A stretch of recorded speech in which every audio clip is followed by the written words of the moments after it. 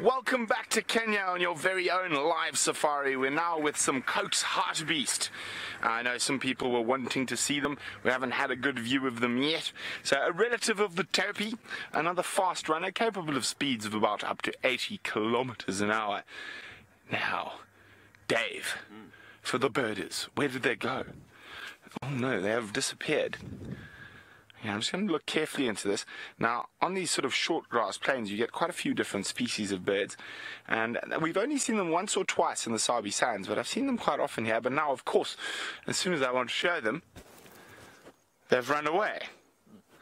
There were some Temix coursers that were on the ground, but we've got some Thompsons Gazelles to look at in the meantime while I try relocate the scurrying little Temix courser. Well, there's about 7 of them, and they have absolutely vanished. Naughty birdies. We'll have to find them again. Remember, hashtag #SafariLive if you want to ask us any questions. So there we go. It's fast becoming one of my favorite antelopes, the Thompsons Gazelle. They are very, very cute, and they have the most adorable little alarm call. Key, key. There we go. You can see how pregnant a lot of the females are. They should be dropping any moment. I've seen 1 or 2 babies, but there should be quite a few baby Tommies around shortly. So alas, no luck on the leopards when we've left the Mara River. And we're now heading out back onto the plain. We're going to head towards an area where we've got a good chance at lions and elephants and all that around an area called Maziwa. And you think, well, that's a strange name, and especially if I give you the translation. Maziwa means the milk tree. Dave, do you know what a milk tree is? No. Oh dear. Well, it is a euphorbia. So those of you who have been to South Africa and whatnot will know them as a euphorbia or candelabra tree, and basically they have a very potent milky latex. So the road is a particularly big euphorbia. So Maziwa. Miti is tree, Maziwa is milk. Oh, they are so cute.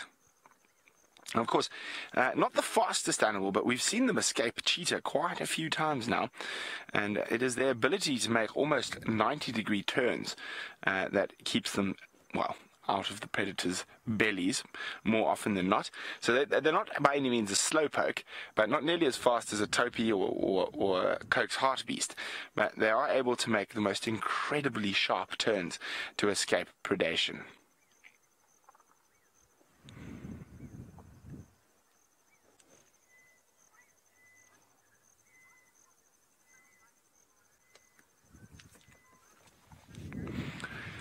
Hunter would like to know, are the Thompsons Gazelles like impala? There are so many of them around. Well, we've got lots of impala here as well, but they're not like impala. They are exclusively grazers, so that you will only find them on the grasslands, whereas impala are dual feeders. They can browse or graze. But they are probably the most numerous antelope in the Mara. Of course, till the Great Migration arrives, then wildebeest are by far the most numerous antelope. But yes, they are very numerous. And the leopards and cheetahs prefer them as prey, because they are quite a bit smaller than impala. Probably about half the size of an impala, but bigger than a steenbok, I would say. But yes, they're very, very pretty. I love their little noses. They're so funny looking. Now, I'm just going to bumble up the road a little bit towards some Arathusa waterbuck. Now, of course, that is a slightly different waterbuck species to the one we get in the Sabi Sands. And they lack the circular ring around their bottom, and they have just a plain white bottom that serves the same purpose. So, bear with me. I'll wave. Can you see me waving? Hi.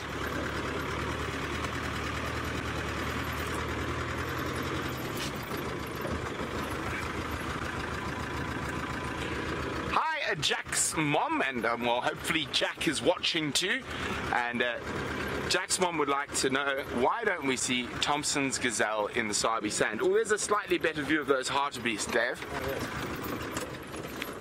I'm still looking out for the courses along the short grass, but no luck just yet. But we don't get Thompson's Gazelle in the Sabi Sands because... What is going on? Dave, I've got audio coming out of your pocket. Oh, that's weird. Sorry. Oh, Brent. Dave, what was going on there? So Dave suddenly had another segment or show going on in his pocket. I heard myself talking. It was quite funny.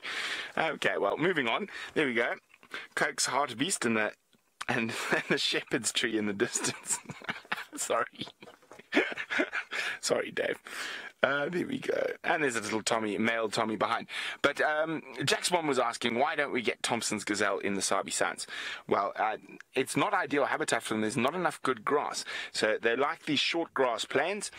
Being short themselves, they need short grass so they can see their predators. Of course, I'm only joking. But they do prefer short grass to feed on. So the rainfall's probably not high enough. The closest thing to a Thompson's Gazelle we get in southern Africa is actually an arid species. Oh, banded mongoose, dead ahead. See him?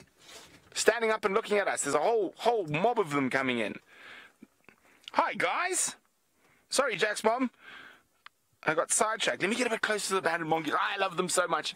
I had them as pets as a child. But so the rainfall's not good enough, and there wouldn't be enough food for them, basically. And also with that thick, long grass and thick bush, they would be eaten very quickly and very sharply by all the smart leopards and lions there. Oh, here we go, here we go. Look at this, isn't this exciting? I love these guys so much. Hi, guys. They make the most incredible noises when they find something to eat. There's...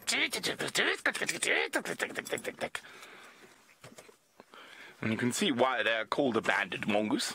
They're full of bands. Oh, I've just got to jump out of my turret. There we go. Hi, guys. Now, they live in very, very close-knit social groups. As you can see there. I can hear them sneezing almost. They get too much dust in his schnoz. And they will defend their territory. Oh, look at the one. You see the one digging? Oh, you got him. Well done, Dave. Oh, what's you got? What's you got? So he's probably looking for dung beetle larvae there. Now, there are no scorpions in the Mara. It is too wet for them. So you'll probably find dung beetles, dung beetle larvae, millipedes, grasshoppers, birds' eggs, and a whole host of other insects that they'll feed on. Also other small rodents. Oh, see, look, they've got something there. Now, you might even see a bit of a fight if they get up a nice big juicy dung beetle grub.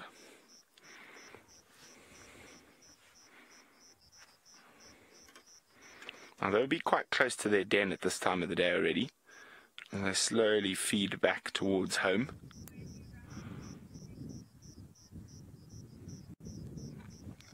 Oh, nothing too big, maybe a small dung beetle larvae. Now, there might be... Oh, it could be a whole host of things. It's quite difficult. It's a little bit far for us to see exactly.